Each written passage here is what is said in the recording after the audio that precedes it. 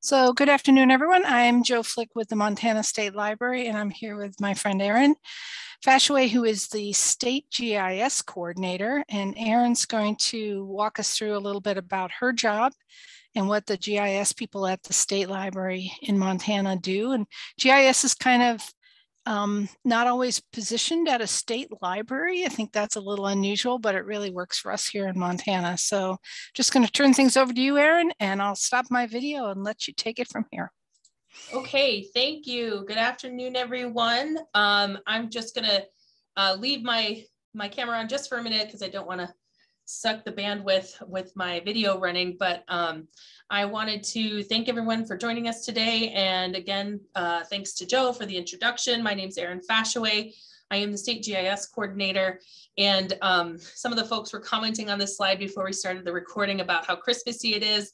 I borrowed this slide from Esri, which is one of our partners and also a software provider. And I think it's a really unique slide. And it basically, with GIS, you can see what others can. So I just thought that that was very appropriate for what we're going to talk about today and just GIS in general. So with that being said, I will go ahead and move forward. So GIS, what is GIS? It's basically, these are the 5 components of a geographic information system. So GIS stands for Geographic Information Systems. And it's a system for capturing, storing, checking, analyzing, and displaying data related to the position on Earth's surface. That's very technical. Nowadays, we have these tools that make it really easy for anyone to really become a quick user of GIS.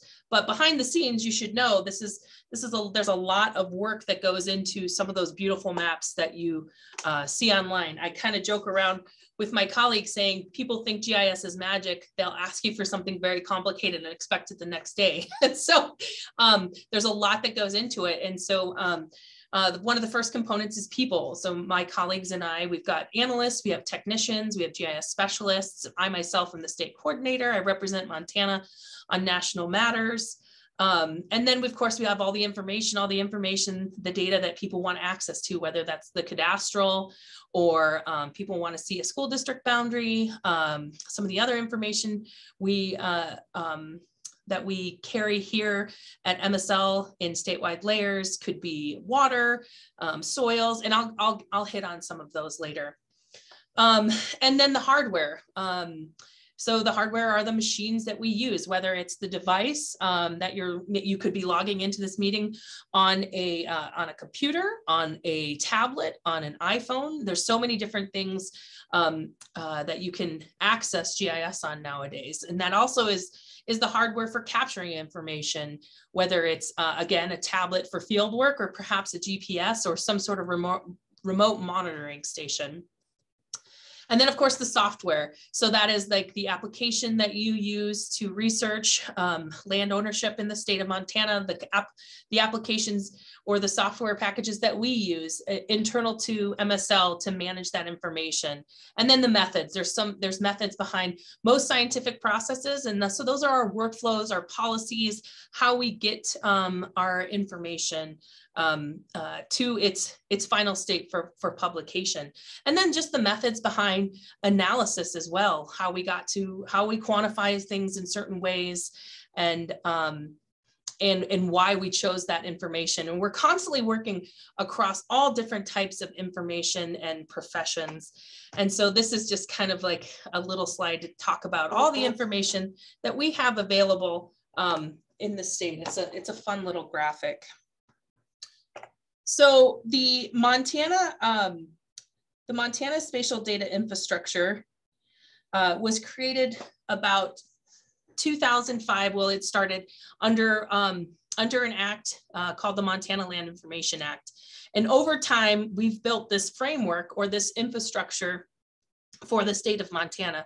These are basically the data layers that that stakeholders and government got together and decided these were absolutely necessary and appropriate to do business in the state of Montana. And so is from administrative boundaries all the way to wetlands and riparian. Some of these are modeled off of a national spatial data infrastructure. So that means that the ones that are starred has a national data layer that we federate the information to.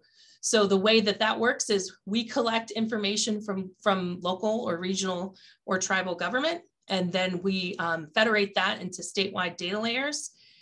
And then we send that along to our federal partners, so that information then can live in a national spatial data infrastructure.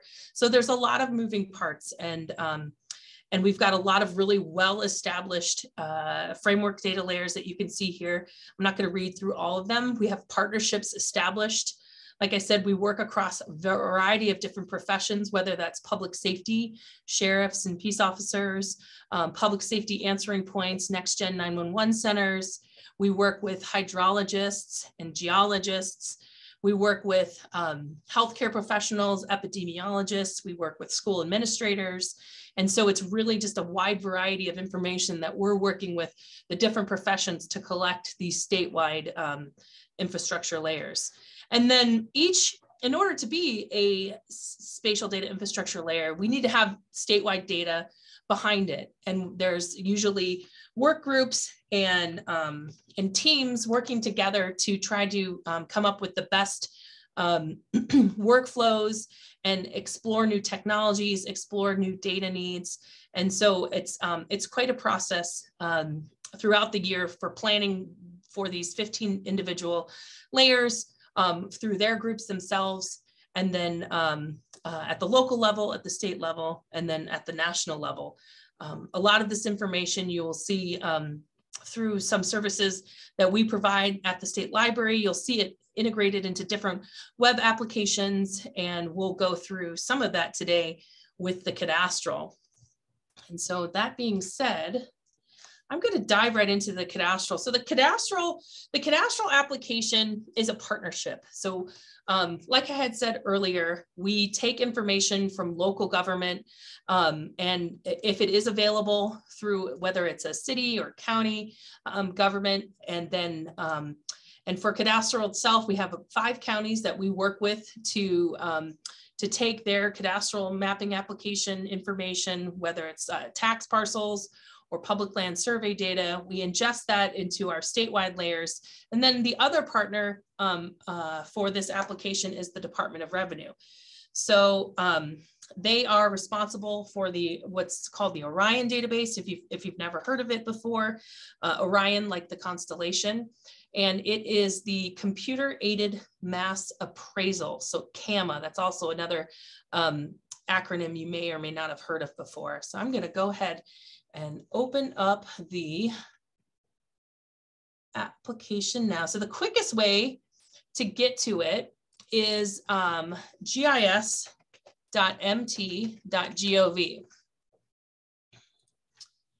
And so what the Montana State Library is responsible for is the geography behind it. So we're responsible for maintaining the tax parcels. We gather that information from local governments and from the Department of Revenue and make it available in statewide databases, and then also individual county databases.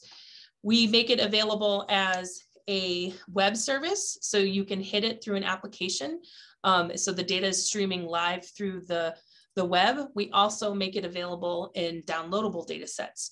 We have an archive going back until to about 2002. We don't have a monthly archive for 2002, but if you're interested, please let us know and we can help you find that information. So this is the home page. And when you first get to this page, you see this map of Montana. So there really is a lot of other data layers going into it. You can see some of the public lands, you can see some of the national parks, the roads. So that's the transportation data set. And then you also can see the county boundaries. And then when you dive in deeper, every time you zoom in, different things are going to turn on. It's called a scale dependency. And so we are going to just go through this this application. So if you ever, just the basics of it, if you have a mouse with a roller ball and you click inside the map, you can roll in and out and it will zoom you in and out. And so it's like kind of very basic functionality. And then you have this toolbar in the top right corner of the screen where you can see the plus and minus. So that's again, zooming in and out. And then we've got three different base maps. So when you turn them on, you will see different types of information revealed. So I'm going to zoom in again, turn on the aerial imagery. And that's always fun to see. So we use an imagery service that tries to stream the most up-to-date free information for aerial imagery in Montana. I do believe this is probably some 2020 or 2019 data that we're looking at now. We have a tool and there's a resource to go into so you can see the exact date that this was collected. And so you have to reach a certain scale in order for the parcels to turn on when you're on aerial or topo view. And that's because you don't want them all drawing at a small scale, at the statewide scale, because you just wouldn't be able to see anything else. And so I'm just going to zoom into Flathead Lake. So you can see a lot of folks use the cadastral just to explore the imagery, which is perfectly fine. So it must have been a beautiful day where everyone was boating out on the lake. And then if you want to go back and forth, if you're doing some research and you'd like to go back and forth in between your recent scales, you can click the previous or next button. So if I go and click previous, it just kind of goes through either the pan or zoom areas that I was at the click before that. So it's a helpful tool to just go back to the area. If you can't remember where you were, you could use this, these previous and next kind of forwarding through, whether you changed, you panned by just holding the screen down and dragging across, or you zoomed in by using the plus or the roller ball. These previous and next will take you back to where you were previously. Another important tool to know just when you're getting started is to click on this button up at the top left. If you hover over it, hopefully you can see it. There's a tooltip that comes on. It says reset map. And then it also makes this, the Montana cadastral button kind of blue in nature. And so if you click on it, it resets everything. So it takes you back to home. So it's very similar to the home button you might see in other applications. Okay, so let's kind of dive in to the search. So there are multiple ways to search for information in this application. And if you click on search, the first button underneath the home button or the Montana cadastral button, a side menu is going to pop out to the right. And there are several different searches that you can use here, anywhere from owner to geocode to certificate of survey or address search. And so I apologize if anyone has the name Smith. I always just use the word Smith because it's such a common name. And so you can just pick a county. So I'm going to pick Gallatin County. I'm going to type in the word Smith. So I'm typing in the last name. It's going to be the best result. And then I'm going to click search, and chances are we're going to get a long list of Smiths in Gallatin County. So, and it returned a pretty fast search. And so you saw that there was maybe a little bar there saying it was working on it, but you can see that there's quite a few Smiths in. There's probably about 300 to 400 records here that were returned. And so I'm just going to randomly choose one. So let's choose Roger Smith. If we click on that. Okay, what I wanted you to see, and it probably happened quickly, but I clicked on the owner name in the left-hand side in that choose parcel search criteria, and a couple things happened. Number one, a property record card opened up, so it slid out to the right. And then number two, it did an automatic zoom to that property in the map itself. So you can see now that it's highlighted in blue. And I'm going to close the search criteria just so we can focus on the property record card. So the property record card gives us a summary of information for that particular property. And so we have what's called the geocode, also known as a parcel ID. We have a subcategory, so this is classified as agriculture and timber properties, and a lot of really great information about the property itself. And then if we turn the aerial imagery on, we can actually see the property. So this looks like an agricultural property. I don't see any buildings on it.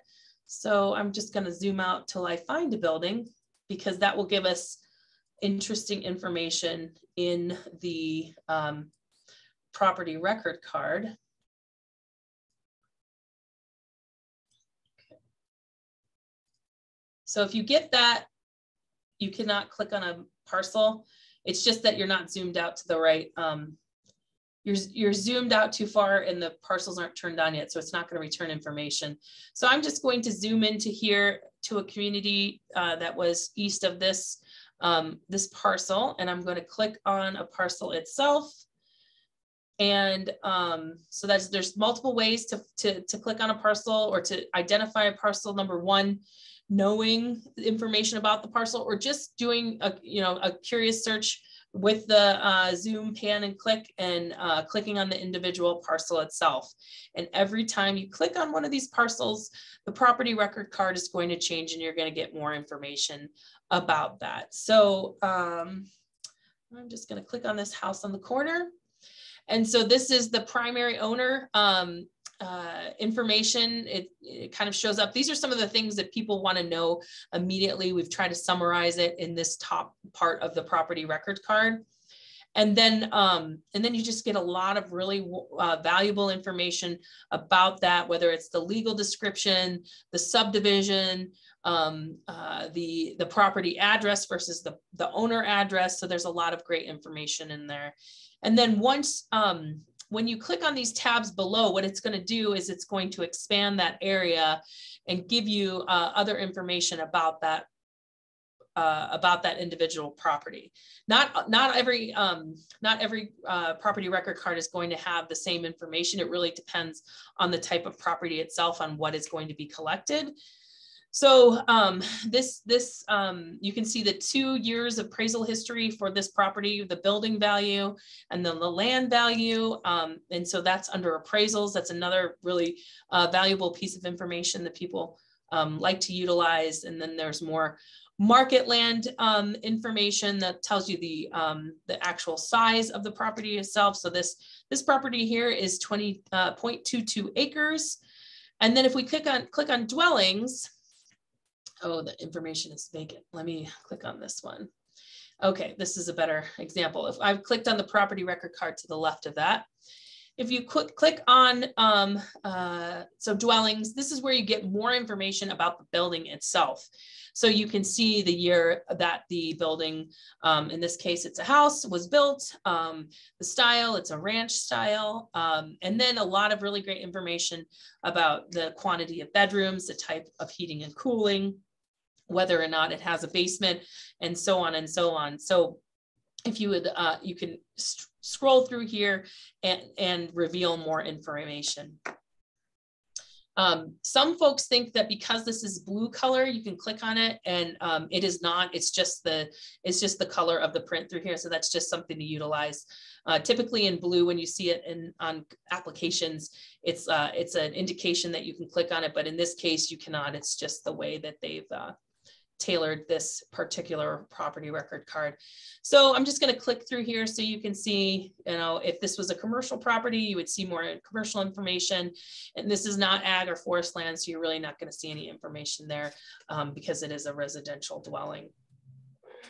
Going back to the tax year or this property record card at the top, we've got tax year. And so there's 22, 21, and 2020. So this is another piece of information that we partner with the Department of Revenue on. We basically connect to their databases and through this application. And so they're working to put in the updated tax information. They're starting to do 2022, but we're not quite sure when that will be added to the system. It's a very large state. They were affected by the budget cuts, the state budget cuts back in 2017 as well, and had to close a lot of offices. So they're, you know, they're feeling the effects of a shorter or tighter staff, like a lot of us were at the time. And so if you were interested in the 2022, it might be there. I would just start exploring it. Typically, we send out information when we know that 2022 is finalized. And actually, Department of Revenue, I think, is still working on 2021 tax information as well. So that's just kind of an FYI there. Another fun tool, if you wanted to explore the map more, is you could hide the property record card. This works best on a computer, not a mobile device. And so you can hide that property record card, and then you don't have to see the information anymore, and you can explore the map. Okay, so I'm going to close the search and start another search. Well, I'll just go through the different types of searches. So the first one, if you can recall, we chose a county, and then we chose an owner name. You can also search by a geocode. So that is that, I think it's like a 20-digit code that, that is basically the unique parcel ID. If you have any kind of an assessment code, a certificate of survey, and you have to choose the county for each one. You can also search by address, which is another important use of information. So this is address data is kind of I guess a data set that people take it for granted, because there's a lot of information that goes into collecting statewide address data. So I'm just going to type in an address. So 1515 6th Avenue, Helena, Montana. And then below this, it gives you the tips and tricks on what it needs, what this search needs in order to complete a proper address search. So I'm going to click on that. Did you mean Montana City? No, I did not.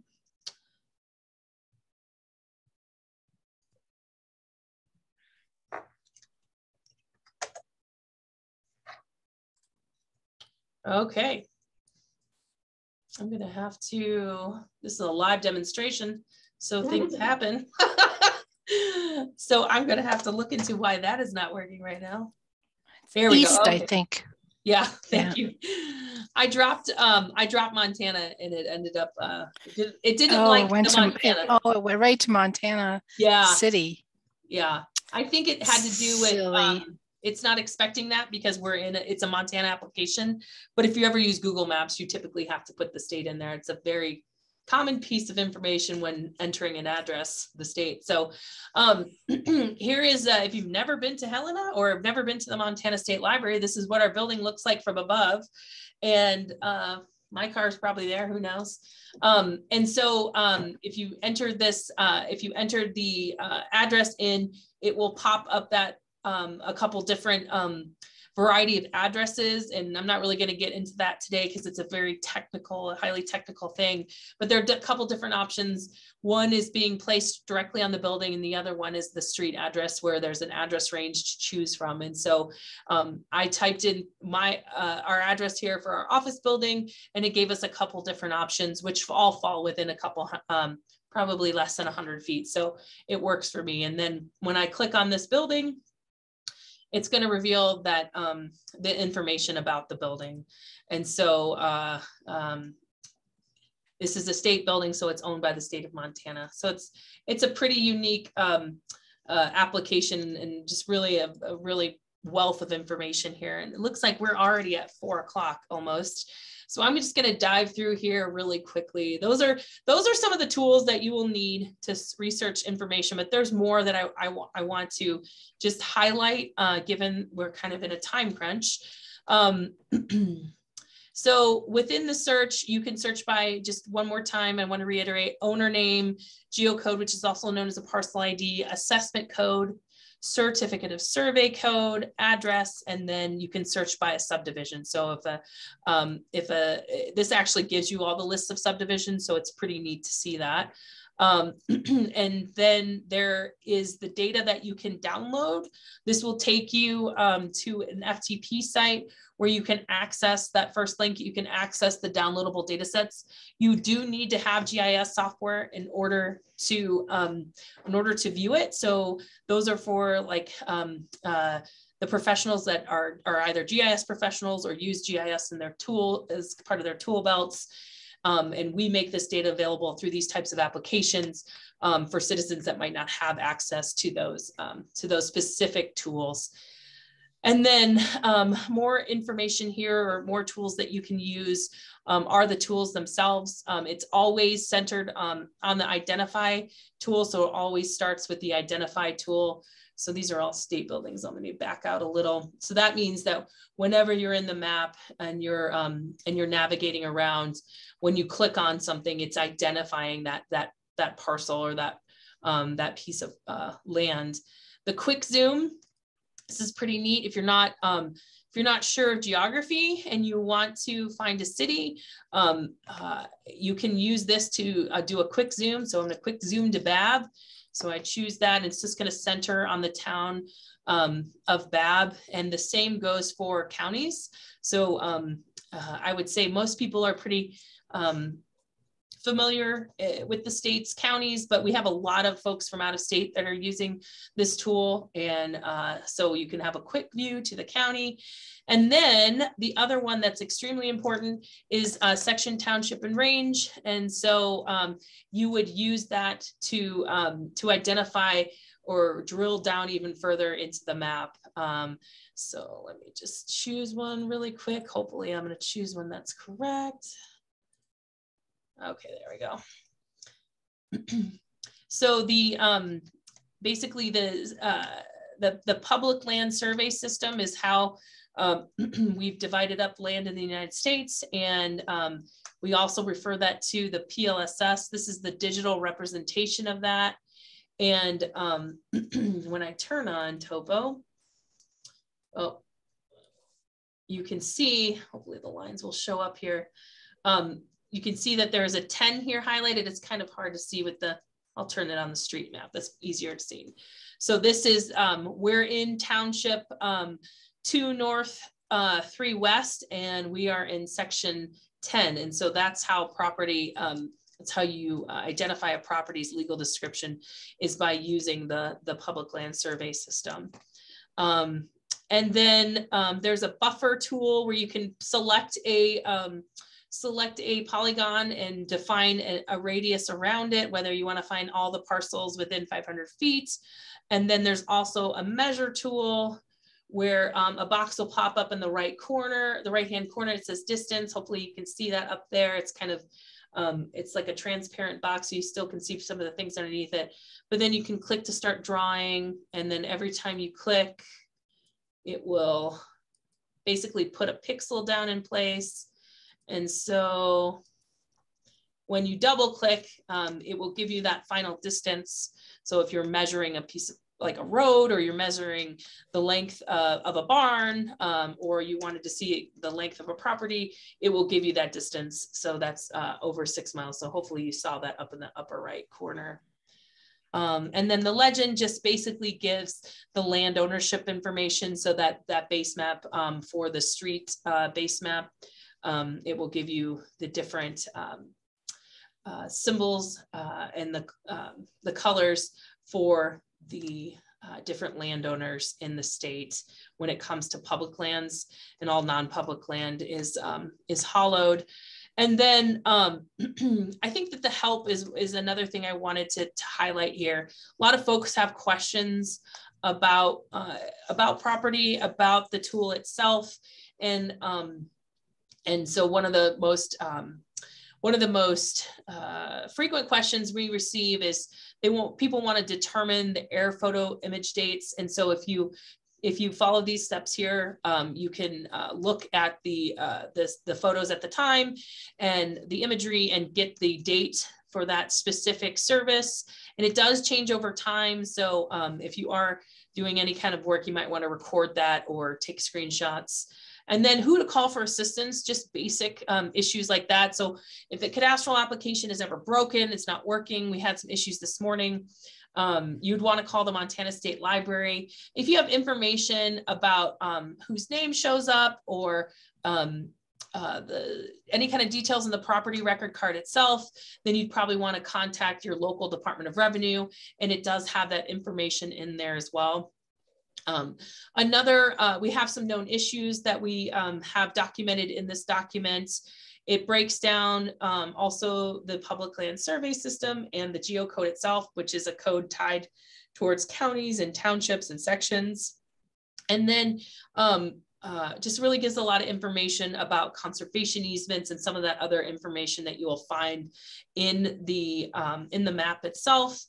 And then I'm going to scroll back up to the top on page 2. There's a tutorial, and it'll take you through some of the things that we just had gone over, and it'll take you step by step, basically that we use for training. And I think it's a good tutorial. If some of the names aren't in sync, well, these parcels change on a monthly basis. So it could, some of these names, like owner names in this search itself, could change hands since this has been written. But we think this is an excellent starting point if you want to learn more on how to research land information in the state of Montana. It's amazing how time flies when I start talking. So I'm going to open it up for questions. Joe. Thank you very much, Erin. I'm going to pause our recording, I should say, right now, and just take a few questions and find out if everybody's using this tool and what they think about it.